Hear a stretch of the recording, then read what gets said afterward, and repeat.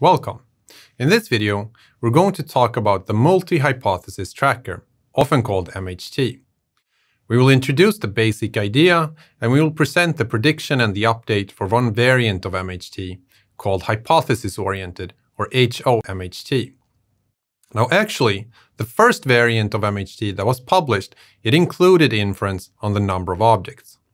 But to keep things simple, in this course, we're going to limit ourselves to a known number of objects.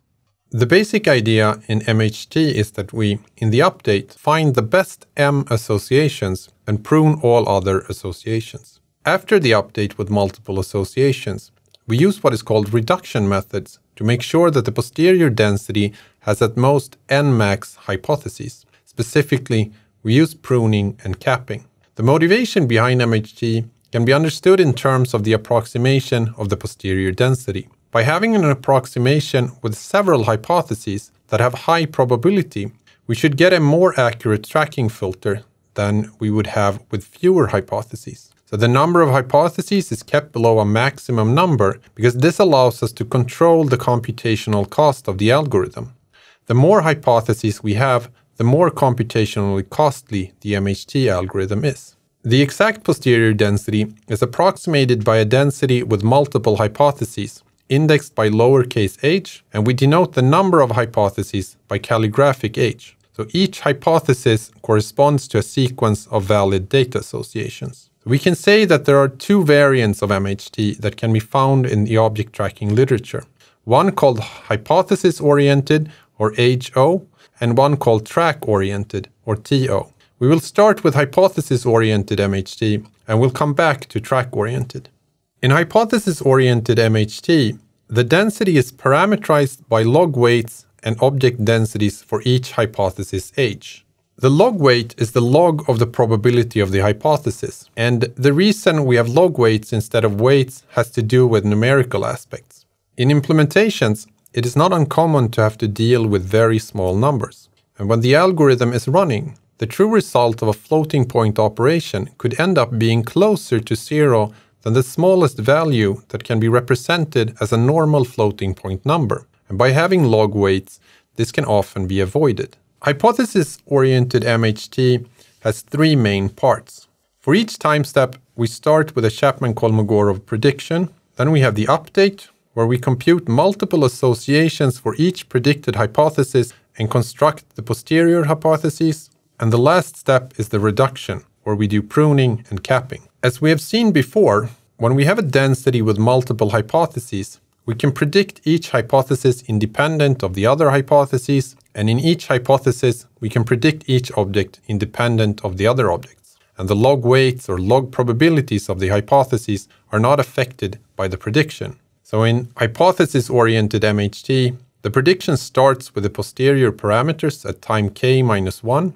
That is the log weights and the densities for all objects and all hypotheses. And the predicted parameters are given by applying the prediction to each object density. If we have Gaussian densities and linear Gaussian transition density, we use the Kalman prediction. We can also note here that the number of hypotheses is the same and the log weights are the same. So the prediction in hypothesis-oriented MHT is relatively simple. However, the update is a bit more complicated. In the update, we begin with the predicted parameters and we initialize an index variable hk to 0. Lowercase hk is the index for the posterior hypotheses. Then, for each predicted hypothesis, we first create a cost matrix for the assignment problem, and then we compute capital M associations, theta m.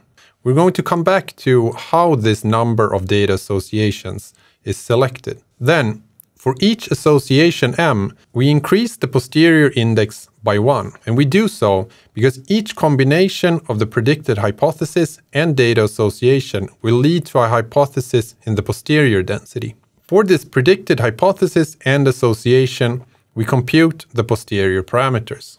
To do so, we initialize the posterior log weight L tilde as the predicted log weight.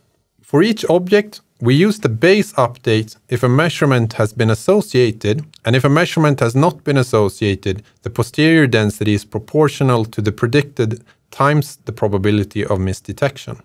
And if the densities are Gaussian and the measurement model is linear and Gaussian, we use the Kalman update here. The log weight for this object in this association, Li theta I h, is added to the log weight of the posterior hypothesis. And by doing this for each object, we get the posterior object densities for this hypothesis and the unnormalized log weight L tilde.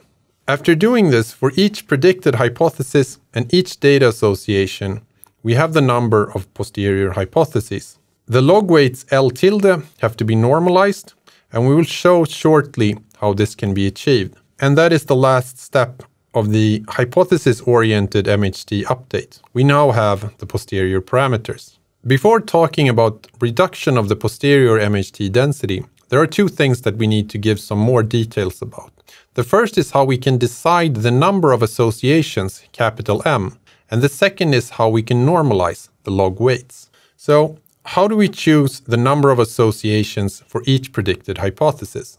One very simple choice is to have a fixed number like 10 or 100 or 1000 or something even larger.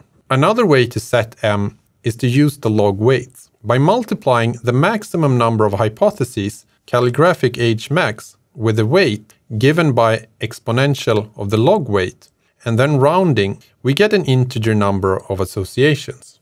If we add these numbers, the sum will be approximately equal to H max, which is the maximum number of hypotheses that we want to keep. And this is a good thing, because it means that the number of hypotheses in the posterior before we do any reduction is predictable.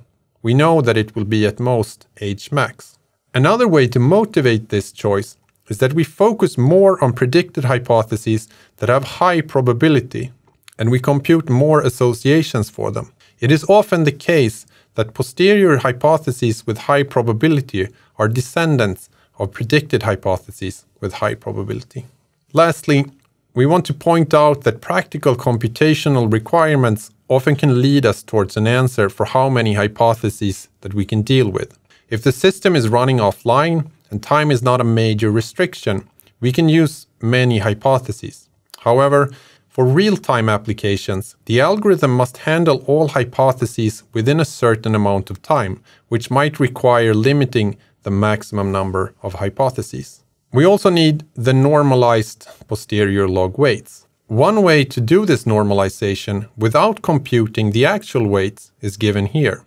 This builds upon a summation-subtraction rule that is really useful when we are dealing with log probabilities and need to compute a sum. As we mentioned earlier, the reason for working with log weights is that it avoids some numerical problems that can occur. And as a general rule of thumb, it is a good idea in object tracking to try to avoid computing probabilities and predicted likelihoods directly. It is often a better choice to compute the log probability and log likelihood.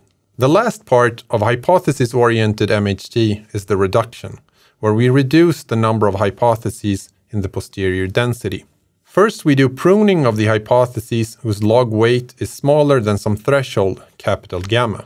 Gamma is often set smaller than log of 0.01, quite often much smaller than that. The reason for doing this pruning is that if the log weight is really small, then the probability of the hypothesis is really small, and it makes sense to remove it and instead focus the computational resources on the hypotheses that have a higher probability.